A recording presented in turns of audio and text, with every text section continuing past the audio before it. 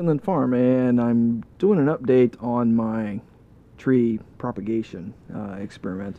And I've had various experiments, and now recently I've been trying with red maple, not med maple. And unfortunately, I've had this in here for many months, and just nothing has happened. But I think I discovered a tip. All right, so let me back up and tell you the story. My uncle in Texas said he was going to send me some apple cuttings, and here they are, these apple cuttings. And what I did when I did this experiment with red maple and other fruit trees, what I did was, oops, oh, that was good. I put them in water for 10 days, a couple of weeks, and then I put it in soil. And some of them would start, but they didn't get very far, and then they just died out.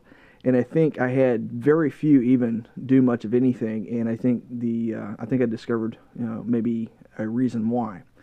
And the ones that did leaf out eventually didn't make it. I don't think I kept it moist enough, but this one I try to do something different. I'm going to keep it moist. But the tip I discovered is that when my uncle said he was sending these to me, he's a more of an experienced gardener than I am.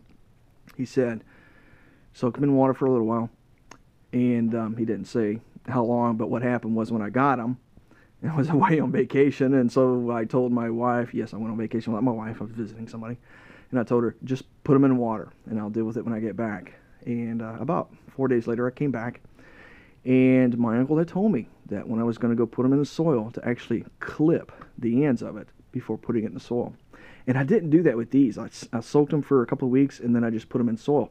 So I don't know what why that made a difference, but these just immediately, within a day or two, this has only been about 4 days since I've had them in here, and they've already leafed up like that.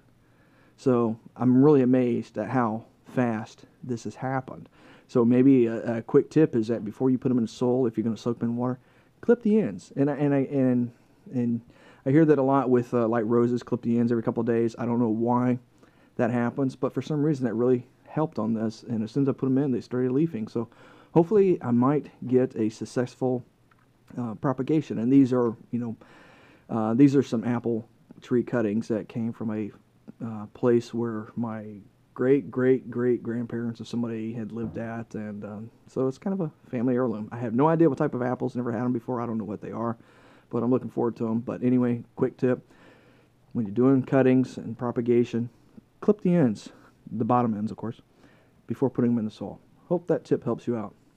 This is Finland Farm signing out.